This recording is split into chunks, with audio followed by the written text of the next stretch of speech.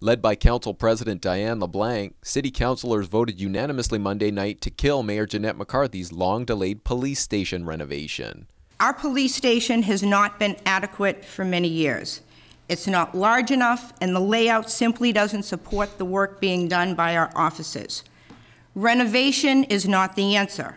Renovation is an unacceptable option, and it's a slap in the face to the men and women who risk their lives every day to protect our community. Waltham Police Union officials and Chief Keith McPherson attended the meeting.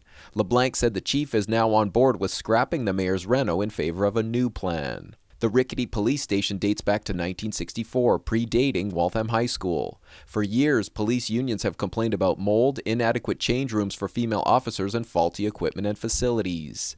The building is despicable. Rodents running around. We're all supporting and funding remodeling a high school so we have a state-of-the-art school building for our children, and our police department should be in a state-of-the-art building. The renovation saga has dragged on for 5 years, getting stuck in court after a bid was inappropriately awarded.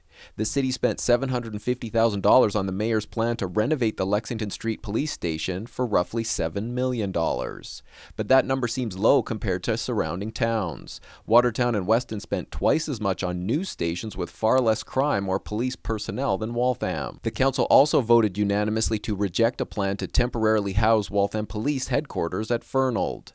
During the renovation, the mayor wanted the police to move to the former Marquardt Nurses Building. Waltham Police unions opposed the move, saying they don't want to be relocated to a building that hasn't had a full environmental study.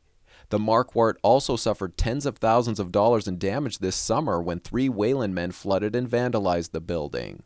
The condition of the building today is so much worse than it was. Next week, Councillor Diane LeBlanc will present a resolution that asks the mayor to quickly plan a new state-of-the-art police station that addresses the needs of the community and police officers. For Waltham Newswatch, this is Chris Wangler.